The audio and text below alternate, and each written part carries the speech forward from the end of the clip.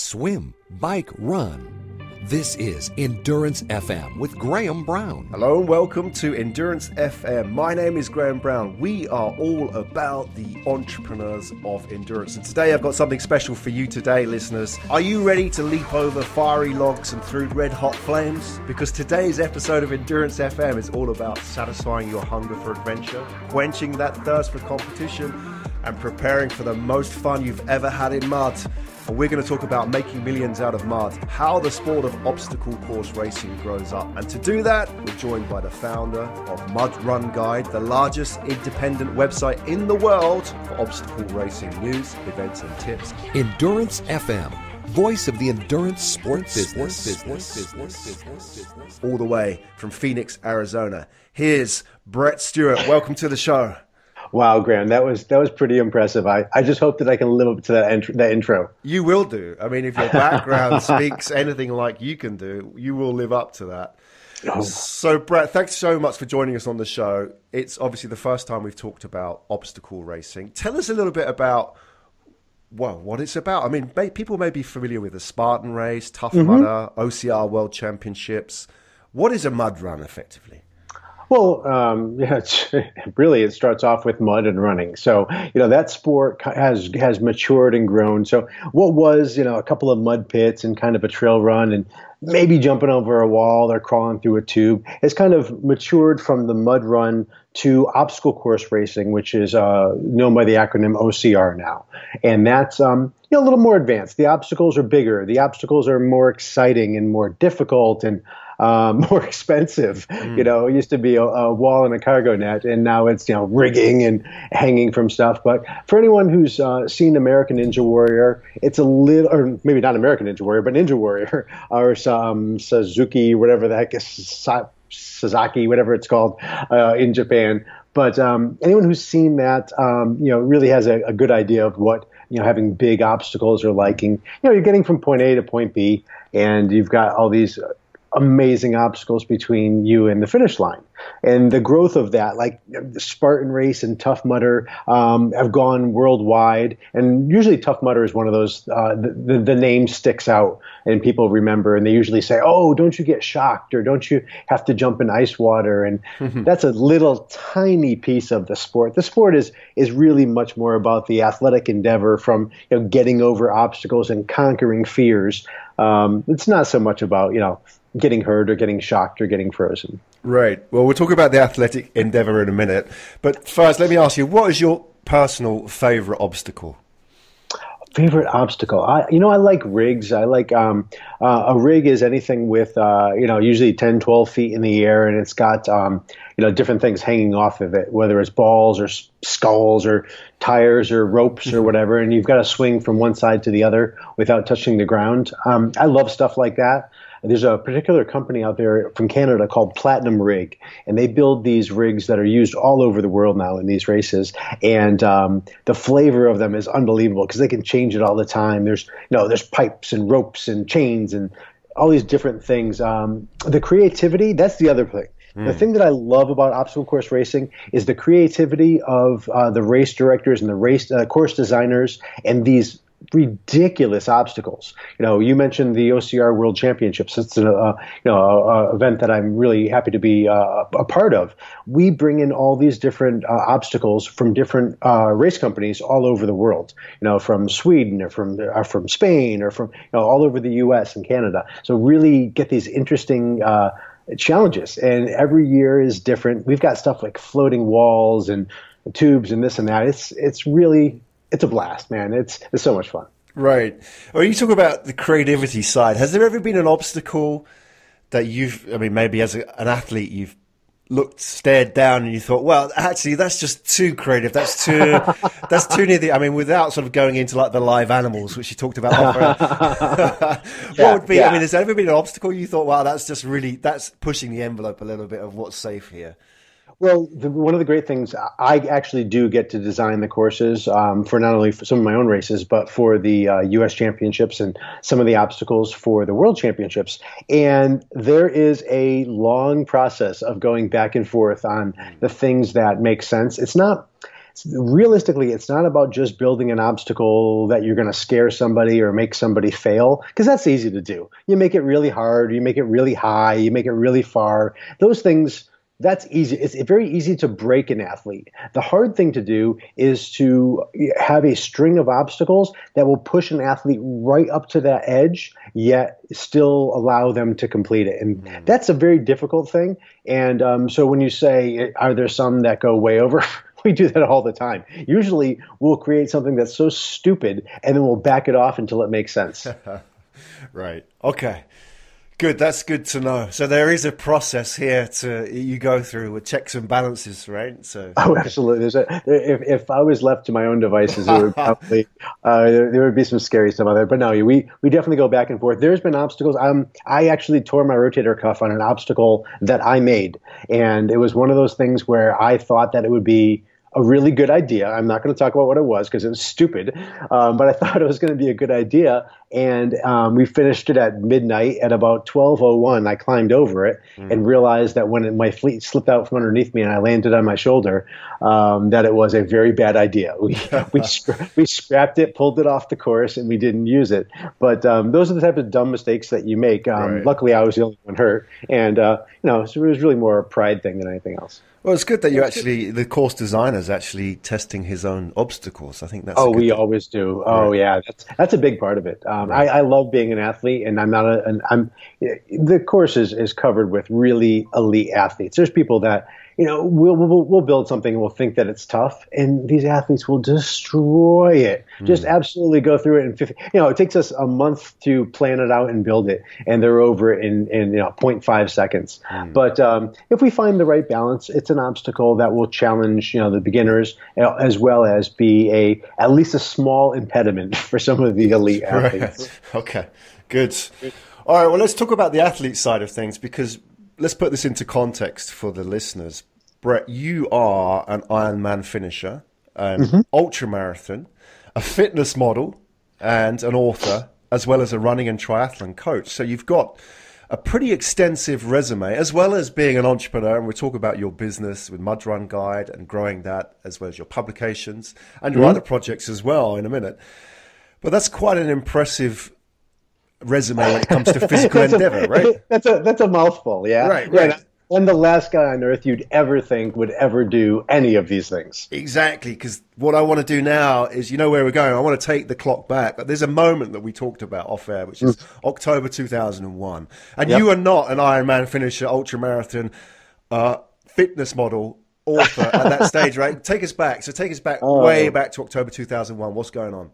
Oh, I couldn't walk up a flight of stairs. I mean, I wasn't that fat. I guess I'm a little more self-effacing than I like to put out there. But realistically, I was always overweight. I was chubby. I was never felt good about, I was never a fit kid. I was, I used to get chuckled at during the president over here in the States. We, in elementary school, you have the presidential fitness challenge or whatever they call it, and you've got to do so many sit-ups and so many pull-ups. And I was a little bit of a roly-poly, chubby kid. I didn't do anything particularly well. I liked sports, but I wasn't the all-star. I was kind of the guy that was last picked. I was on my baseball team because my dad was the coach. That sort of kid. My brother was the all-star, but I was the also ran. But I was never fit. I was never into it. And as I got older, I started smoking cigarettes and eating for crap, and I actually got fat. I wouldn't say I was obese, but I'm a 5'8" and change guy, and I was probably 210 pounds or so. So it was definitely really outside of healthy. Whether I was obese or not, who knows? But I was straddling that line pretty close. And the craziest part is, even at this low point, I found the love of my life. I met my wife, and we got married. And one of the things, when we came back from our wedding, we got the proofs back of our photos, and she was beautiful, and I was so fat in those photos. Oh, no. I don't want to sound vain, but I looked at the photos, and it was disproportionate. It was the heaviest I'd ever been. I looked I felt like I was poured into that suit. I was so, my cheeks were bigger than I'd ever seen. And I was just disgusted with myself. There were plenty of times I failed. Like even during our wedding, I drew some friends over and we were climbing a rock wall. It was out in Las Vegas, and I said, "Oh, come on, we're going to do this." And I dragged all my friends over to this rock wall, and I couldn't get past the first couple of feet without falling off because I wasn't strong and I was overweight. So that was humbling. But then when I saw those photos, that was that was it. I already knew the way that I looked, but when you see it in a photo, and it's a photo that you're going to have for the rest of your life, that really hit home. And if you fast forward, really, jump 15 years in the future, when I was doing some modeling for some of my books, I realized, I knew that ahead of time going into, hey, these photos are going to be around for a heck of a long time, maybe as long as my wedding photos. So, if I'm going to do something, I'm going to, get into shape. I'm going to look good. And, that's how it started. Really, I didn't have any interest in being a runner or a triathlete or Ironman or obstacle course racer. Well, I guess it didn't exist back then. But I wanted to be fit and I wanted to be thin. I couldn't stand being fat. And I jumped into it head over heels, but I had no idea what I was doing. So it was a weird journey to go from fat to fit, and there were a lot of pit stops along the way. Yeah, right. And there's a lot of transformation there as well. It's not just your body image; it's so much more than that we'll talk about, which is, your everything about your attitude towards life and attitude towards business and being an entrepreneur as well. So we'll talk about that journey as we sort of go along that path. But there's this interesting story that you also tell about this race, Brian's Beachside Boogie. Oh, yeah. I want to talk about that because it sounds like an amazing race, kind of like back in the old school days when people were doing the triathlons in Speedos and stuff. This was a duathlon, right? So what's this event about? And tell us about your experience there. Oh, it's back in, I want to say like 2002 or 3. I should know the exact date. We'll say 2003. A buddy of mine, a kid that used to hang out. I used to own a coffee shop, and a kid that used to hang out in my coffee shop and became good friends said, he's younger than I am, way fitter than I am. And he goes, "Oh, you totally want to come out and do this race with me?" And I said, "Oh, okay, what can it be?" And he said, "Well, it's a duathlon. It's a little short run, and you ride your mountain bike around in a circle, and then it's a little short run." And I said, "Oh, well, I guess I can do that." I'd never run a mile before in my life. I'd never been in a race or anything. And he talked me. I borrowed my dad's mountain bike because I didn't have one, and he talked me into coming out to this race. And it was a real race. There was actually other people there. And, there's probably 300, 400 people at the start line. And the gun goes off and we go running. And man, 3/4 of a mile in, I was miserable. I was cursed. He actually ran off. I finally said, "Listen, dude, I'm gonna take my jacket off because it was a chilly race." I was overheated and miserable. I was so pissed off at him. If there was anything for me to throw at him, I would have. I could not stand it. And then I managed to finish the run somehow. And then this was my first 5K, I guess. So I finished the run, and then I got on the bike, and the damn chain fell off every time I hit a bump. It was the worst experience ever. And then I was going to quit. I was too stupid. I guess I was too stupid not to quit, or too stubborn not to quit. But when I parked the bike, I turned and looked at my wife, and I'm like, this sucks. And parked the bike, and I went out for the last loop of the run. And that whole time sucked as well, except for the last 100 yards. I came around the corner and I saw the finish line, and man, it was golden. Honestly, I still get goosebumps to this day. It was so amazing to go from the lows of the lows to just hating this race to I crossed the finish line, and I could not wait. I signed up for the next year right then. I signed up for my first 5K the next day at work. I went head over heels into racing. I loved crossing the finish line so much that I knew it was something I was going to do 1,000 more times if I could. Wow. Great feeling. How did that transformation happen then? Because there's this point where you talk about in your earlier life where you were the kid that gets picked last in sports, right? And you talk about that president's race and stuff like that, which you must have just hated, every day, counting down the days when that day would happen, right? And now you're this guy who finished this duathlon and you love it. So what changed in your mind at that point? What made you somebody who probably, I know you like sports, but you probably dreaded a lot of, being involved in competitive sports, to somebody now who's absolutely loving it. Well, when I crossed the finish line, it became real. It became possible. And, that's the thing. Anybody can get across if I finish that damn race, right, anybody can get across the finish line. And once it became real and once it became possible, I wanted to push it and see how far it could go. I didn't jump from there into doing an Ironman. It was 7 years later that I did an Ironman, but it took a while, and the growth was it was hard at some points. Uh-huh. The great part was I could screw up, and I had no idea what I was doing, and it was fun. I liked. I'm that kid that loves to 46 years old, but I was always that kid who would love to take his bike apart, and I would love to break something so I can figure out how to fix it.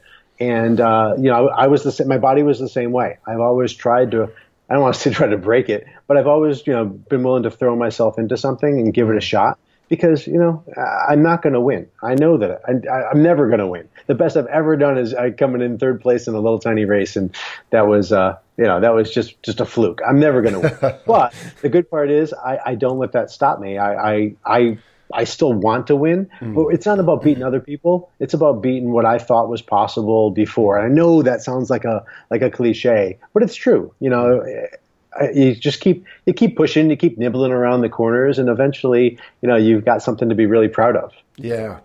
I love this idea that, you talk about beating yourself and, beating what you think what's possible, because in a way, again, I mentioned this scene where you're the kid who gets picked last in sport.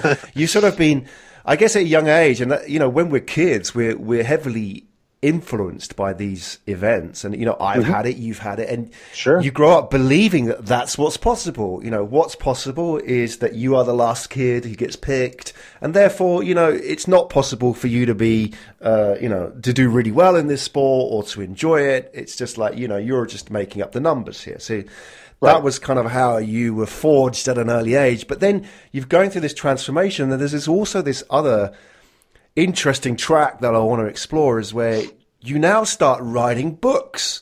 For somebody who was an overweight smoker, you start getting into writing fitness books. So you kind of, this whole idea of picking yourself, and I love it because it's like, right, I'm going to stand up, I'm going to do this, and I'm now an authority on this, right? Because I can do it. So tell us about how that happened. Well, even going back to school, here's the thing. Life is designed, well, maybe not designed is the best word, but life is going to make you quit.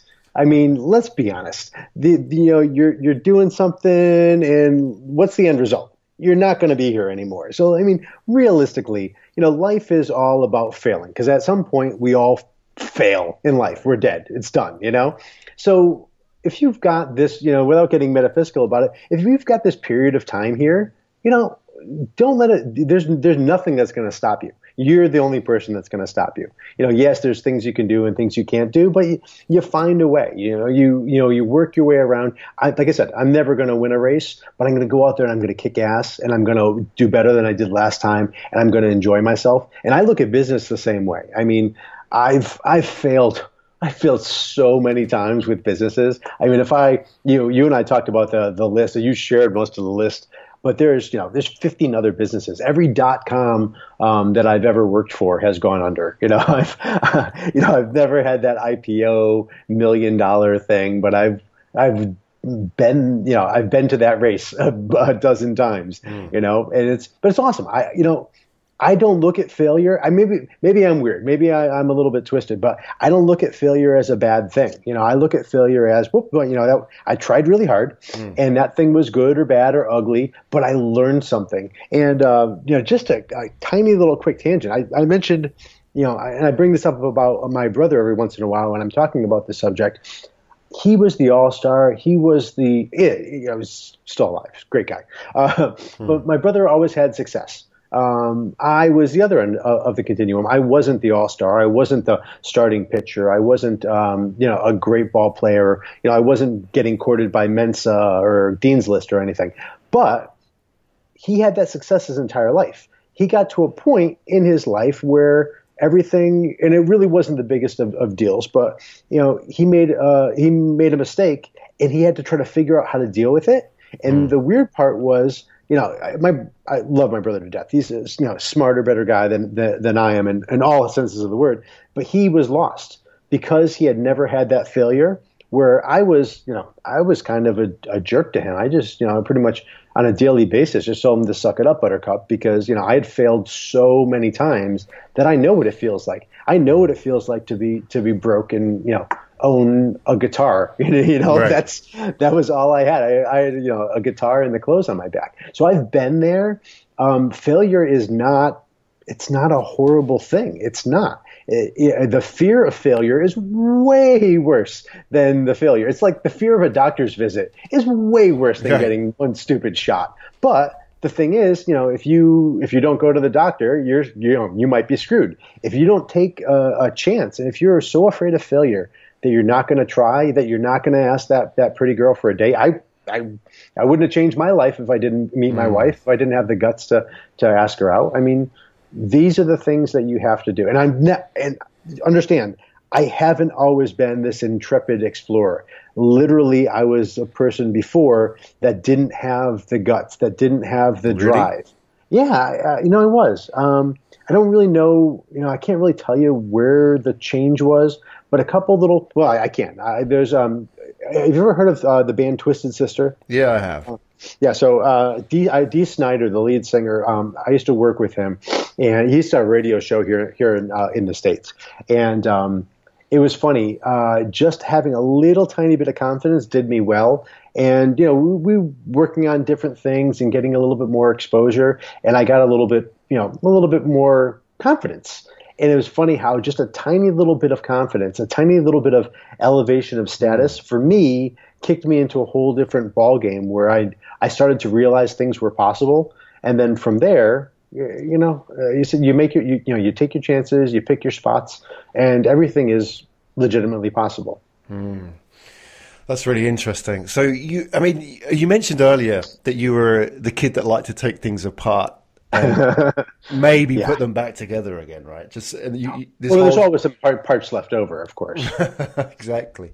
So you like learning how things work, and you like experimenting and pulling things apart. You sort of exist in that world, or you're very comfortable with failure, even at a young age. Maybe at school doesn't sort of reward people for that kind of behavior, unfortunately. But then you got out into the real world, so to speak, and where you had to choose your own path, and you started experimenting, and then maybe it was just a case of gradually building momentum, slow momentum, but you had a few successes and things started building. But you realized actually that this is all about, I've got to make the decisions here. Nobody's going to look after me, and that's the comfort with failure, isn't it? Nobody's going to bail you out. Nope. Nobody's going to come and rescue you. If you screw up, you screwed up. You've got to pick it up and suck it up, right? Yep. So now that's way harder, obviously, with a wife and kid than it is, right. when I started my first business, when I was 17, 18 years old. But yeah, it gets a lot more difficult as you get older, but sometimes it's even more rewarding. Mm-hmm. Was that when you came to this decision to write a book? You started, and you've published now 15 health and fitness books, right? Yep. So, it's not like, right, I'm going to see if I am any good at writing a book. You've made a career out of writing books, and that's also helped you launch MudRunGuide as well. We'll talk about that in a minute. Sure. So how did you get into writing? And, was it something that you always wanted to do, or was it just kind of like, I want to sort of pull this apart and see what happens type?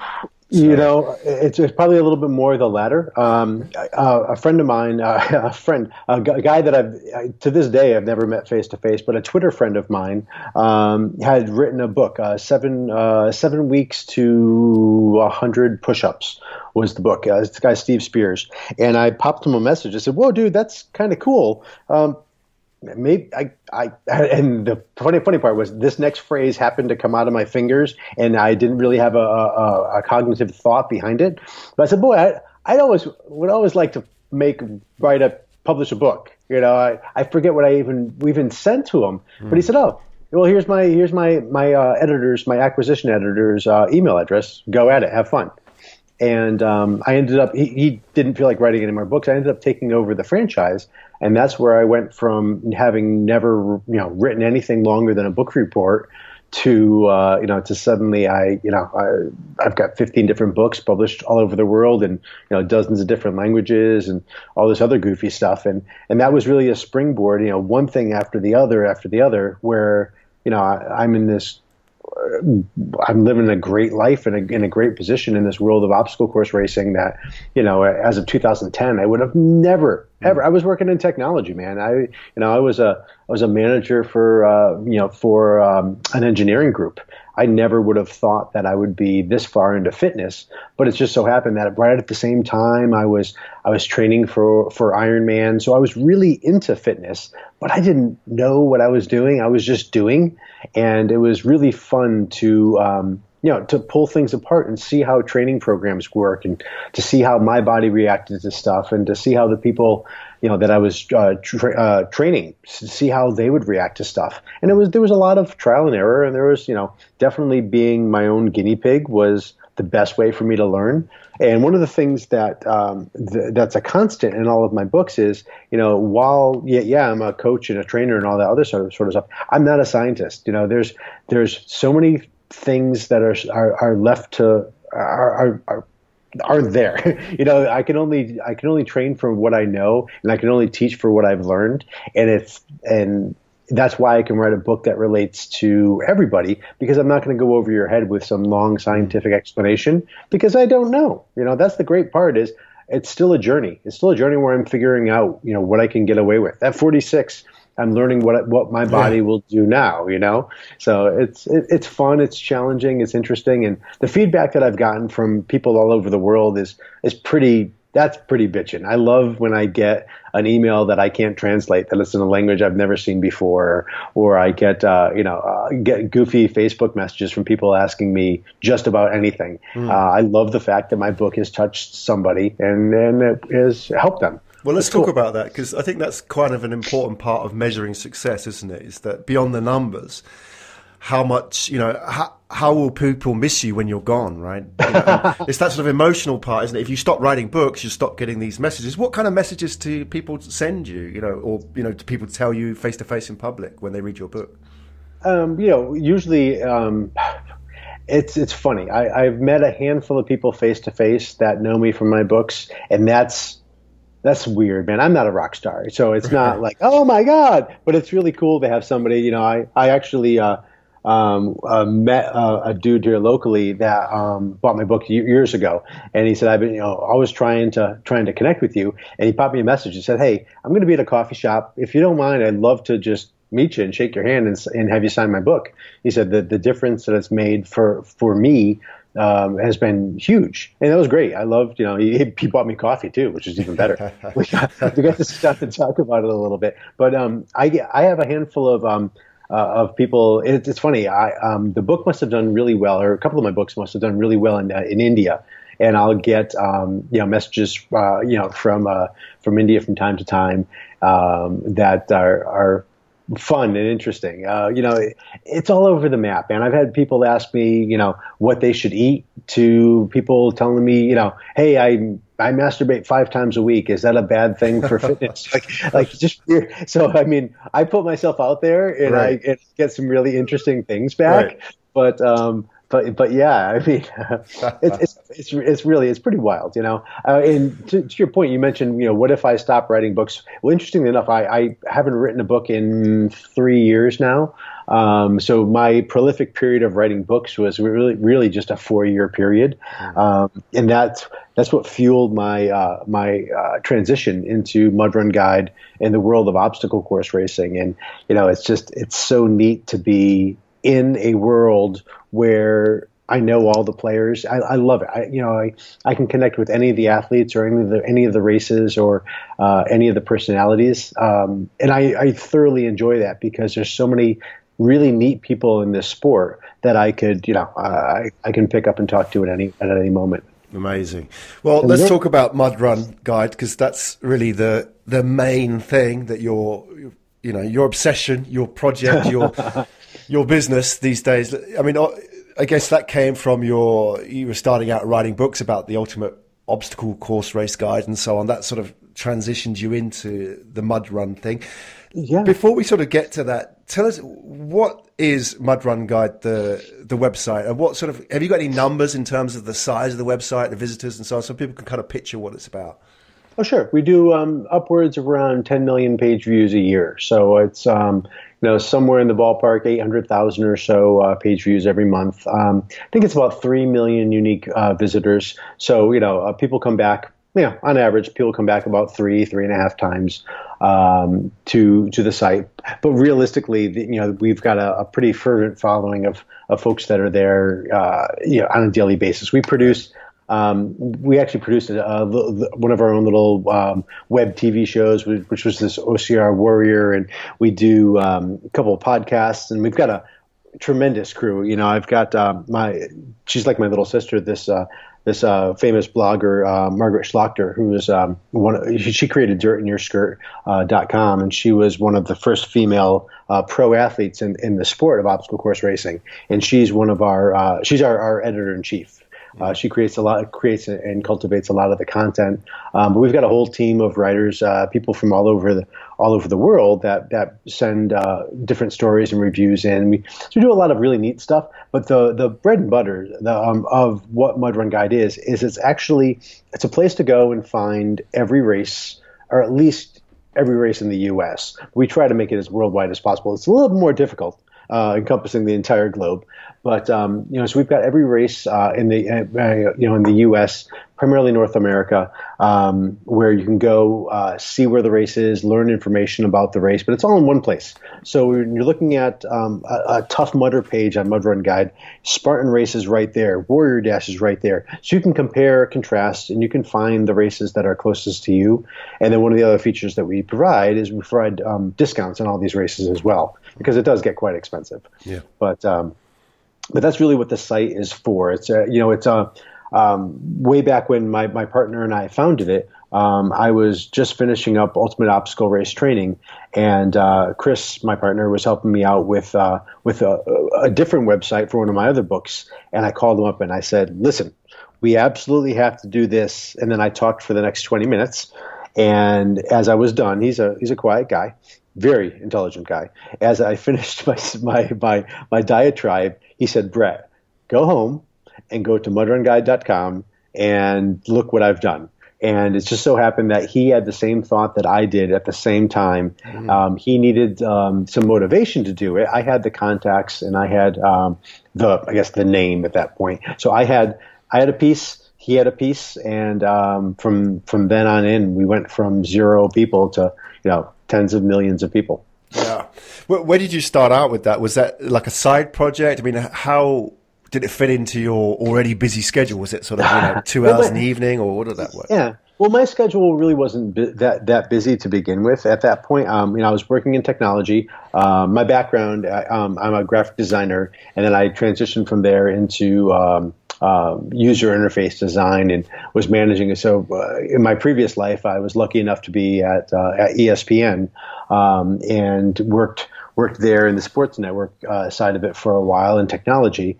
And that's where I really cut my teeth, and we founded the ESPN Triathlon Club and all this other good stuff. And I started putting on events, but these were all hobbies.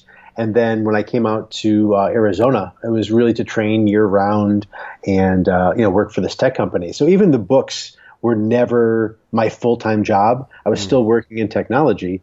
And as that career started to fizzle out, I guess the career fizzled out because I was way more interested in the books and the racing, training, and everything else. I think that was a self-fulfilling prophecy. I liked racing more than I liked going to work. So that's kind of where that whole thing grew. But MudRunGuide was never meant to be a business. I mean, we ran it as a business from day one. But we didn't go into it with any plans. We never had any profit idea. It wasn't like we said, "All right, here's our business plan. We're going to make $1 million by doing this." And that never was the case. We made a lot of, and I guess it was my partner, we made a lot of smart decisions in the beginning.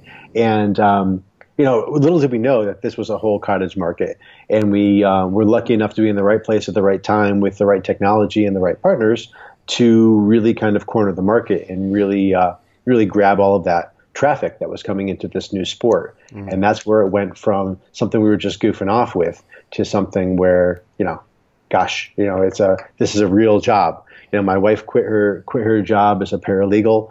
I got out of technology. I even stopped writing books just to focus on MudRunGuide. And that's where it's been. It's grown since February 2012 to now. So we're in our 5th year, and it's wild because the sport is so fertile right now. It's growing off in all these different directions. Whether it's luckily being able to be involved with the World Championships or the US OCR Championships and watching all these different pieces just grow. I'm at ground zero for it, and I love it, and I love being involved with it. But I'll tell you right now, Graham, I have no idea where this is going to take me in the next month or 2 months or years from now. No clue, and I love that. Right. I was going to say, you're very comfortable in that scenario, right? Because from a very early age, you've been in that scenario many, many times, right? You've put yourself out there. So when was the time, where you actually went on full time into this? And then your wife joined later on, didn't she? Or? Yeah, so she's been doing it for 2 years. So for me, I've been full time with MudRunGuide for a little over 3 years. Right. So that's the crazy part is, is honestly, we both had professional careers. It wasn't like we were both, washing dishes or flipping burgers. So to go from a technology background, with a relatively, with a steady, good income, for the two of us to be able to do this full time, it's a challenge. It's in some ways it was a step up. In some ways, it's a roller coaster ride. I personally like the roller coaster ride. My wife would be giving the exact opposite answer. She hates it, but I think she sees the way that it motivates me, and she just comes along for the ride, I guess. Right, I don't know. Right. She's got to organize me somehow. Exactly. Well, it's important to have that balance. If you were both very keen on the roller coaster ride, that would be a pretty crazy relationship, right? I think you always find, usually in business, there's a balance where one person's like the rock and the other person's, very airy and out there, right? Totally. Yeah. You can tell which one I am. Yeah, exactly. No explanation needed. Was there a time when you were, after you went full time, and maybe when your wife went full time as well, when you were working on MudRunGuide, and you just had this moment, you thought, hey, I'm getting paid for doing this, right? And, this is paying the bills. I'm doing this full time. And, maybe you're going out to races and whatever you're doing as well. Was there a moment where you actually sort of stepped back and thought, wow, this is actually happening? Is this for real? Every morning. Again, there's no bullshit. I kid you not. Every single morning, I'll go out for a run, or I'll go, I'll grab the paddle board and go out to the lake and paddle around a little bit. I'm not saying that I don't work, but I do love the flexibility that I have. And there isn't a day where I don't go, okay, well, this has been an awesome ride. If today's the day where it ends, what's the next thing going to be? I don't think that the end is coming anywhere soon. It's still great. But that being said, if we have to pivot and go in a different direction, then we do. I mean, that's what I do. It's, that's the way you get through life. And it's great. I love it. If I had to go flip burgers tomorrow in order to keep this dream alive, I would. Luckily, I don't. But that's how we started putting on events again. We my wife Kristen and I started Adventure Fitness, where we put on triathlons. We've got a great marathon out in Syracuse, New York, that I just love. And then we also, help produce the U.S. Obstacle Course Racing Championship. So we used to do events, 10 years ago, and we kind of put that in the back burner for a little while. And as MudRunGuide kind of matured, and I've got a team that's doing most of the work, we got to redevelop that passion and get back into putting on triathlons and marathons and that sort of stuff. Mm-hmm. So now you're rolling. You've got the critical mass. You've got the audience. You can now branch out and do other projects because you have the eyeballs and the attention of the people who are passionate about this sport, right? So you're in a good position. You were there at a good time and you've grown with the sport. I think it's fantastic. Now, I'm curious, Brett, that there will be listeners who are also, staring at that path which you've blazed a trail, and you're way down this path now. And it's never been a straight line. We know that sort of meanders, but you're there. You're further down the path, and they're looking at it thinking, "Wow, I'm doing this thing. This is my pet project. I'm doing this thing. It may be on the side, and I want to do what Brett has achieved thus far, right? I want to get to that stage. I want to go and paddle down the lake on a Monday morning, right? That kind of thing, rather than go, commute to the office, and I want to go and pursue my dreams.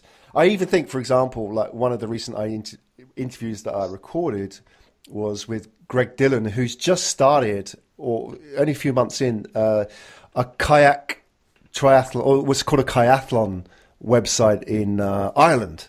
Cool. Which is focused purely on kayathon, which is a growing sport, kayak. I think it's a kayak bike run in Ireland, which is a very niche market as well. So, but somebody like that who started on this side, who's only months into it, if you were to look at what you've done, and what would be the one thing, the one piece of advice you would impart to somebody like that? Say, look, do this one thing, and that will help grow your business. Because there's 100 things you could do, but what would be the thing that you just keep pushing this button, and that will keep the thing going? That's a bit of a tough question. I know I put you on the spot. It's passion. It's passion. If you don't have if you have a passion for something, you can chew through a wall to get to that thing that you want. If you want it bad enough, there's nothing that's going to stop you. Now, that being said, you also have to be intelligent about it. I mean, you can't just bash your head against the wall. You've got to figure out a way to get around that wall or through that door. Personally, for me, it comes down to finding other people that are maybe not as passionate as you, but you can connect with them. If you're doing an athletic endeavor, if nobody in Ireland owned a kayak, a kayathon would be a very difficult thing to create. So you have to, for me, finding the other athletes or finding the other people that are interested in it is a great place to start, because your idea might be a good idea, but an idea in a vacuum is a really, really, really weak one. Even the best idea in the world, if you don't have a committee of people to bounce it off of, and the same people to give you some more ammunition and to give you the feedback that you need to craft your vision, you're just a guy creating one thing, and that thing's going to probably be one dimensional. But when you bring other people into the fray with you, and if you can impassion them to take that journey with you, then you've got something. Any one person can get excited by any one thing, but if you can get that small group around you and then grow from that core out to actual fans, that's when you really know that you have something. And I've gone both ways. It's, with any business, you need customers. With athletic business, you need athletes who are your customers. But you need to do it from a point of passion. But one thing that I have to say, and I would be remiss to not point this out, if you're starting a business and you've got this passion, keep the day job, grow the passion. You don't need to quit everything you're doing right away to jump into that. That's the biggest mistake that I see. People, I kept my day job, man. I worked as long as I could, and I banked as much as I could until I just couldn't stand showing up to an office anymore. But by that point, I had actually had income. Whereas I see some people, who will be, working a great job, and they'll have steady income, and they'll make the stupid mistake of going, "Hey, I really want to do this. I'm going to jump both feet into, making these widgets," and let go of their day job. The hard thing is, it's going to take you a year to make a penny on those widgets. Unless you can afford to live for a year, don't do it. It's bootstrapping is bootstrapping for a reason. You gotta pull yourself up, by yourself. So, my strongest recommendation is, hey, keep working, but moonlight. Put in the hours. Do the research. Find the other people that are going to help you on that journey. But it's not an overnight thing, man. You've got to work pretty damn hard to create something, but the harder you work, the more important it is that you do it. If you build something that you really love, it shouldn't come easy. Passion should never be easy. Just because you love something doesn't mean it's just going to roll over and fawn at you. If you love something, you've got to work even harder to achieve it. And that's what work is all about. That's what being an entrepreneur is all about. You take something that you love and you put everything into it in order to get that little bit back. Oh, that's great advice, Brett. I like that point about, having the passion, but at the same time, building that network of people around you, or convincing people to come on board who maybe aren't as, well, I guess blindsided sometimes as to the strengths or weaknesses of a business. And I think, the whole entrepreneurial world is littered with stories which we don't hear about of people who followed their passions, but nothing ever came of it because nobody else shared that passion, right? And we all talk about, when you hear people talk about startups, they say, yeah, follow your passion, but you only hear about the success stories, right? Yeah, it's a survivor exactly. bias, right? Exactly. These guys followed their passion and they were successful. But what about these other 99,000 that failed, right? So I'm curious that, it's really good advice. It's like one of your first steps should be connecting with other people. With your business, you had a partner. Was there anything else that you went and did beyond that, connecting with other people in the scene, the fans and so on? How did you go about that? How did you go about I guess pitching the idea of MudRunGuide to people when you were talking and getting out there? What kind of things were you doing? What kind of activities? Well, the lucky part for us was I had just made all those relationships. So my book, Ultimate Obstacle Race Training, was just coming out, and I had just met 30 different races. Part of what I did in the book was I outlined all these different types of races. So when I came, my partner Chris came into it with the technology. That's what he does for a living. He's he's a really, really bright dude, but he came into it with the ability to make anything happen. I came into it with the personal relationships, and for me, they were all fresh. So luckily, I was at a point where if I wanted to, work with Tough Mudder, or I wanted to learn more about Spartan Race, I could call up the CEO of Spartan Race. Joe DeSena is a friend of mine and somebody I consider a mentor. So I had instant access to all of the people that were moving and shaking and making this sport tick. And all of them were idiots just like me. They had no idea what they were really doing. Yeah. I think maybe some people will bristle at that, but it was the wild, wild west. Most people had no clue. And what they were doing in 2010, 11, 12 is way different than what we're doing now in 2017. But the great part was we all took this ride together. Now, I do recognize the fact that I was in the right place at the right time with the right people. Don't get me wrong. Starting a race right now or starting a website like ours right now would be difficult. But who knows? Maybe try, what is it? Kayakthlon.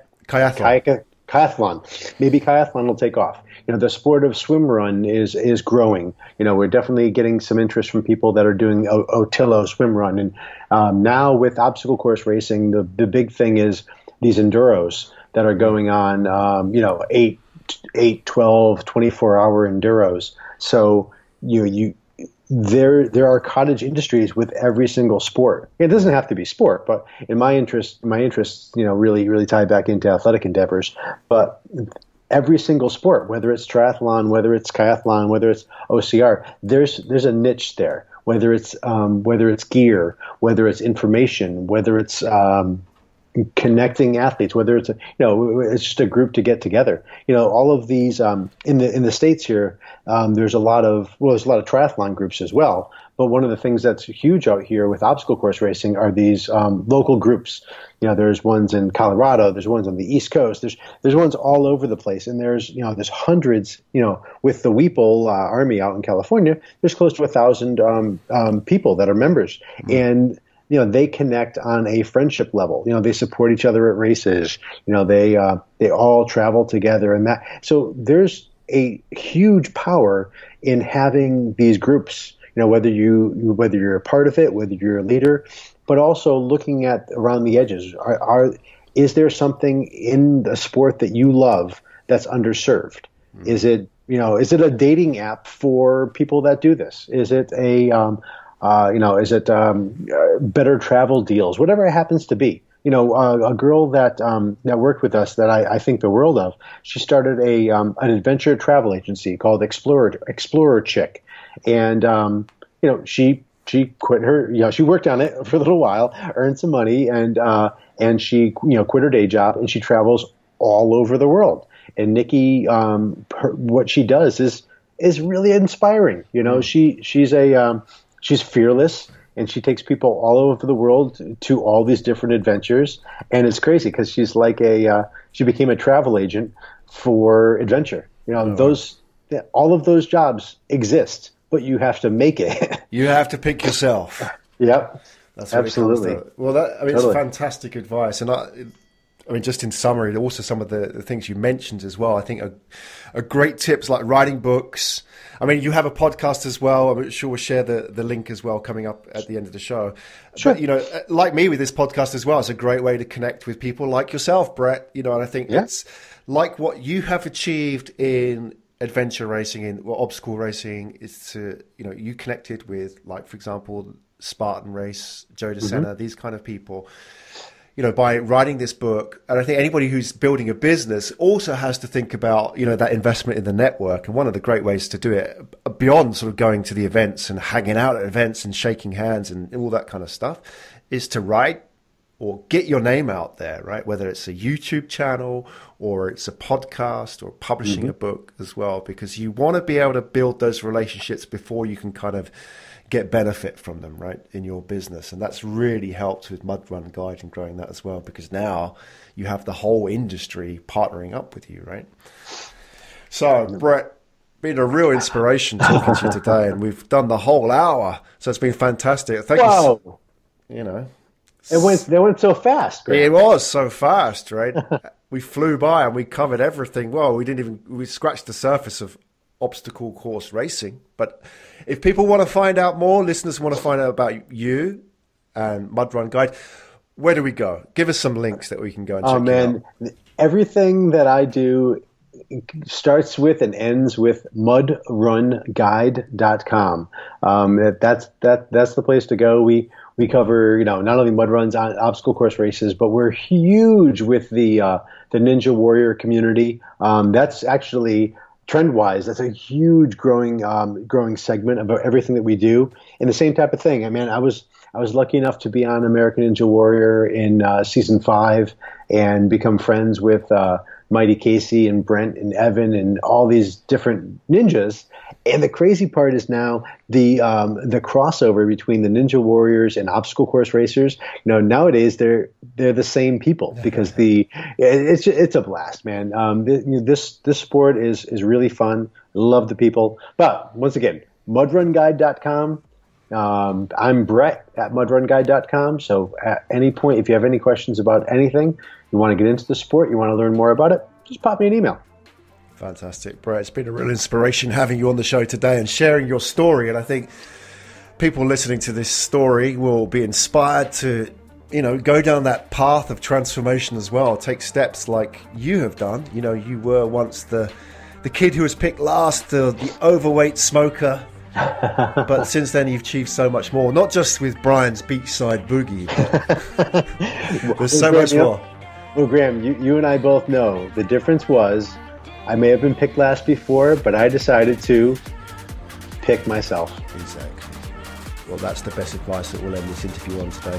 Brett Stewart, co-founder of MudRunGuide. Thank you so much for joining us today. Thanks, Graham. Endurance FM, voice of the endurance sport business. Find out more at www.endurancefm.com.